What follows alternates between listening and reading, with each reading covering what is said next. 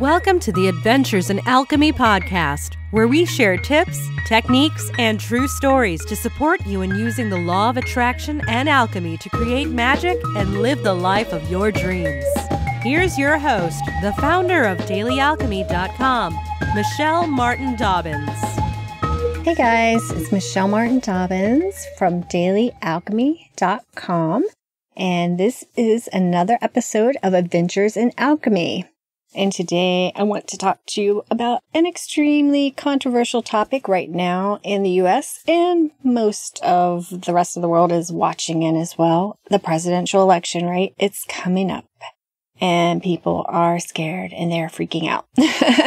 And I talked on another podcast how I kind of got sucked into the election drama and how it was not a good place for me, and I got physically sick at the same time, and a lot of different things, just a perfect storm there of craziness. But I knew I had to shift my perspective and get myself to a happy place about this election, and I wanted to help you do that too, because I want to tell you some stories that I used to have about the president and how that has helped me over the years, and how I think it can help you too if you make those decisions.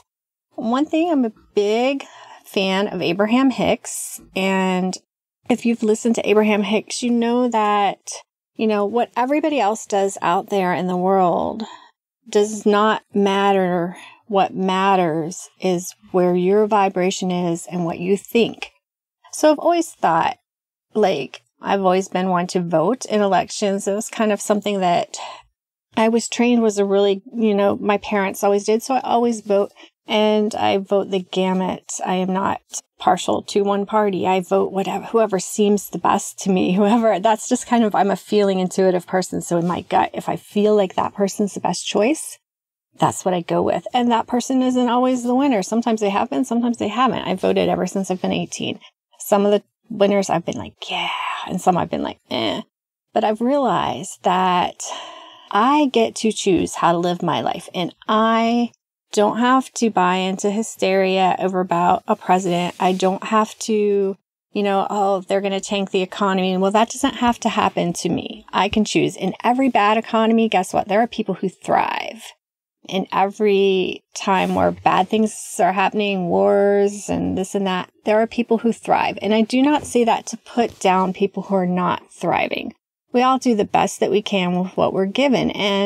But I do like to remember that Abraham Hicks sometimes talks about some people need that, or at least that's what they've decided makes them feel alive and energetic, is to fight against something. I personally prefer peace. So peace is what I focus on. And it's not that I'm not aware that we can do things to improve our world, but this is the vision that I like to create and follow any guided, inspired guidance of action to take from there. And that vision is a vision of different people coming together for a common goal, actually not just in our country, but on the planet, that we can all be diverse and enjoy our own cultures, religions, not religions, whatever. And that, life can just be always ever steadily improving. And that's not to say that there aren't going to be areas of conflict, but I try to remember that those areas of conflict and negativity can be contrast that leads us to what we do want. Like Abraham Hicks tells us that, when we see what we don't want, it makes us ask even deeper for what we do want. And then we get in alignment with that. And I know you might be thinking, that's pretty naive. You can't change the whole world with your thoughts. I can change my world with my thoughts. And I feel like the more of us who are realizing that we can change the world with our thoughts, the more the world is going to change. The higher the mass consciousness vibration is, the more smooth life's going to go. It doesn't mean there's never going to be conflicts or problems, but I know most of us would choose to live in a world with less pain, less war, less fighting and struggling against each other. So all that to come to say, I said, how do we get the perfect president? And y'all know there's no perfect person, right? And there's no perfect president. So what I like to do and what I've been doing to change all my stress and worry is to actually take time to I send love, I send Reiki, I send white light. I envision all of the candidates. And for me, that includes third party, but I envision all of them bathed in white light, getting guidance from above, and just being surrounded in love. And I'm not to say that's an easy thing to do because there were some candidates that I really disliked. And I decided, what we resist persists. So what if I could not necessarily like certain aspects of things that they've done, actions, but what if I could just send them love? And the more people I think that are sending love to this process, the better results that we could get.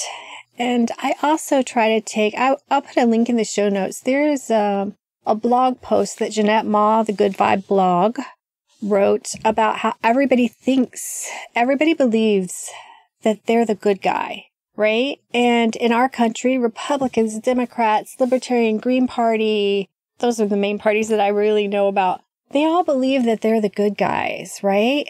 And there are good elements to all of them, and there are probably bad elements to all of them. Or, I think that I feel for the presidential campaign candidates, because every little thing that they say is micromanaged and taken into different contexts. And it's really interesting for me just to try to detach and not think about who I like and who I don't like but just see all the reactions on all sides of it.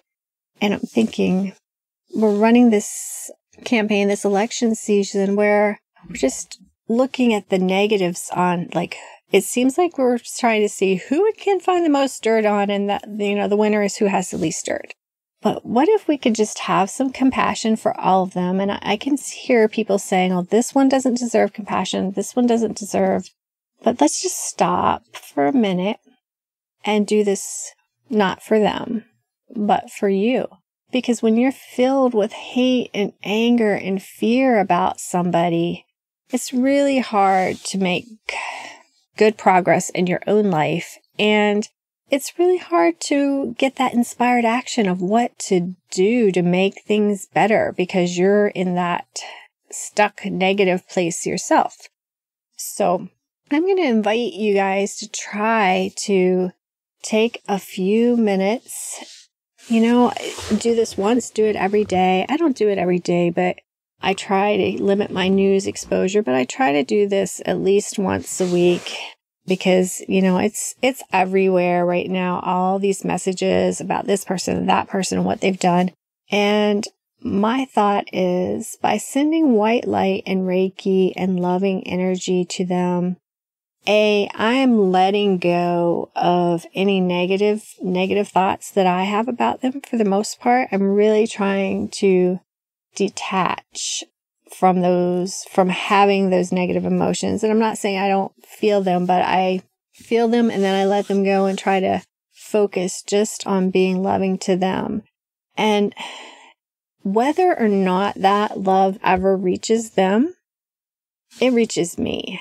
And I am lifted up and I am able to be more present in my life because I'm not carrying around those negative emotions.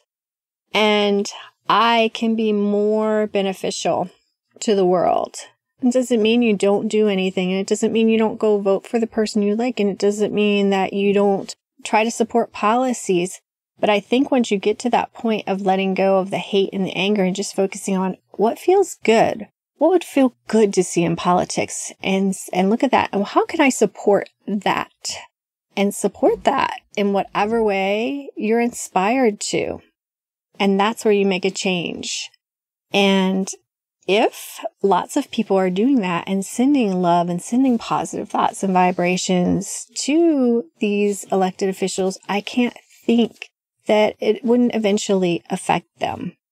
Would it change them and how they interact and what their thoughts and beliefs are? I don't know. But over the long haul, everybody wants to be cared for.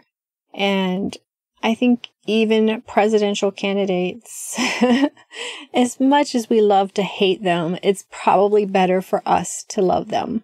We don't have to love what they do. We don't have to love their actions, but it will shift something inside of you if you let go of any anger that you have and hate. And if you're not a political person and this is not something that stirs up anything for you, that is very bueno, very good. But you can still do this. If you have somebody who irks you, be it a public figure, be it someone that you know, be it one of the other PTA moms, be it someone who's on your soccer team, or someone that who have to work with, a coworker. Spend some time sending them white light, love. If you do healing energy work, do that for them. And in a way that, not to push it on them, just as I usually say, that this person will accept this light and love if they want it, and if not, it will go where it's needed. Because some people do feel bad about sending Reiki or things to people who they don't necessarily have permission for. My thought is, if it's okay to pray for somebody, then it's okay to send that, and it will be accepted or not accepted by them, and that can happen on an unconscious level without them ever knowing.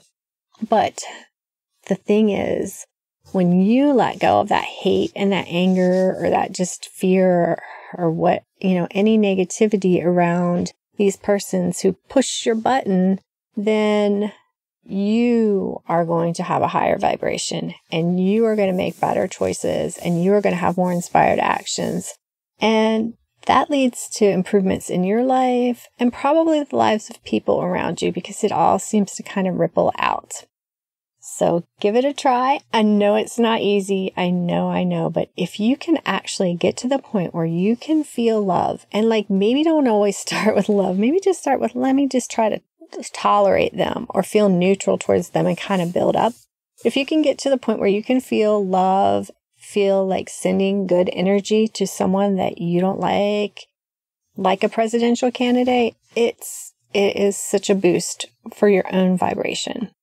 So give it a try. Let me know how it works, or let me know if you think I'm totally crazy. I understand that probably a lot of you might, but my desire is to create happiness in my life, and not by hiding away from the negativity in the world, but by focusing on what's already good in the world and creating more of that. That's what I can do. That's in my power. And it's in your power too. So go out and give it a try. Have a magical day. Namaste, and big hugs to everyone.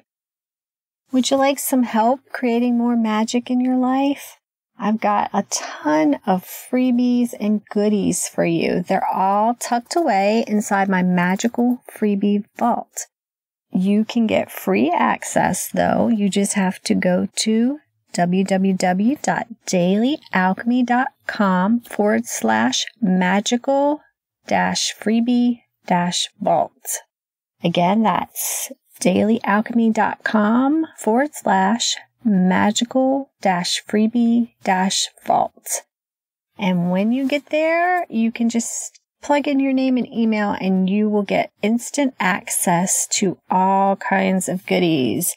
There are daily and weekly manifesting planners, the How to Shift Your Vibe in 5 Minutes e-kit that has audios and a workbook. There are moon manifesting planners and daily love lists and money trackers and all kinds of goodies right there. I didn't want to make you have to go to a bunch of different pages and sites and wait for certain freebies to come out. So I just took all of my freebies and put them in one place where you could just sign up one time and download any of them that you want at any time that you needed. So you can just head on over to dailyalchemy.com/magical-freebie-vault and download them today. Have a magical day. Thanks for listening to the Adventures in Alchemy podcast. Connect with me on thedailyalchemy.com or Facebook at facebook.com/Michelle Dobbins, author. Join us next time for even more magical life tips.